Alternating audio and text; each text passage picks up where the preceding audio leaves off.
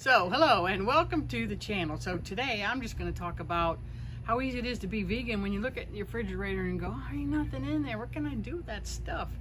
Well, if you shop vegan, you just think like you normally would meat. So I had some portobello mushrooms already pre-sliced from the grocery store.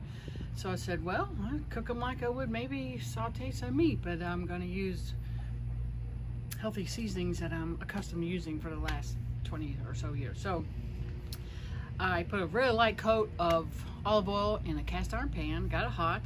While I was doing that, I looked in the cabinets and I said, well, I like white balsamic vinegar. Poured maybe a quarter of a cup into a pan with a little teaspoon or so of olive oil. Then I started grabbing some spices. I put some onion powder. I grabbed a really old piece of ginger that was dried out, but they still grate well. Just think of it as pre-dried whole. So I scraped that over the planer, and I did the same thing with some old turmeric root that most of you would probably throw away, but I started grating it up and it was cool. It was like again, it's a dried stick of turmeric root. So don't throw that old turmeric root in the bottom of the fridge away. What did I do next? Oh, I threw in some hot sauce, just whatever you have, maybe a teaspoon, your favorite hot sauce. It's not important to have an exact ingredient, it's just, hey, what's in the fridge and what do I like? So, and what else did I put in? Oh, I actually threw in some tahini because I wanted some type of a thickener, and I grabbed a bottle of cashew plant-based cream because I'm thinking cream sauce, brown sauce, you know, in your meat you use cream sauce. And I love cabbage and onions, so I had an old hunk of cabbage, sliced up some onions, threw that into another cast iron pan. And by the way, my iron count was 13.4 today when I gave blood. So hooray for cast iron. And on the cabbage, I poured a little water in there, maybe half a cup, let it steam while the mushrooms were toasty and turning them over to make them brown and all that fun stuff. Of course, after I tossed them in that marinade I was talking about, right?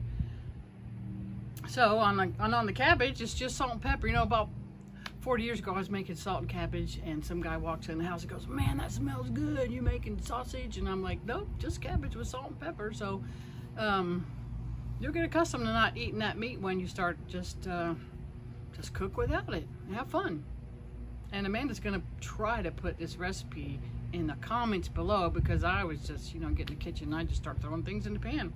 So, and that sauce, you watch all the cooking shows where they take the meat out of the pan and they pour in the cream and they scrape the pan, the residue to make the sauce. So I did the same thing with the cashew-based creamer. And I bought it at a local grocery store. I took the mushrooms out.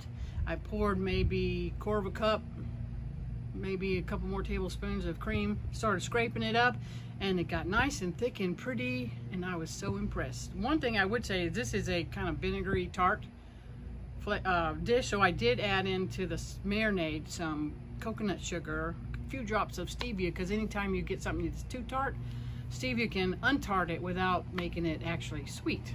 And then another trick when it comes to meat and flavor, after the mushrooms had nicely grilled and soaked up all the marinated sauce cooking in the pan, I took the edge of the backside of my fork, dipped it in the maple syrup, and just dribbled a little bit of maple syrup all over each piece of mushroom. So it wasn't a lot, it was probably a teaspoon at tops. So that's about 15 calories. Don't be afraid to use maple syrup. It goes a long way when it comes to flavoring. Not necessarily sweetening, but flavoring. All right, well, it's time to eat my lunch while it's still hot. See you guys later.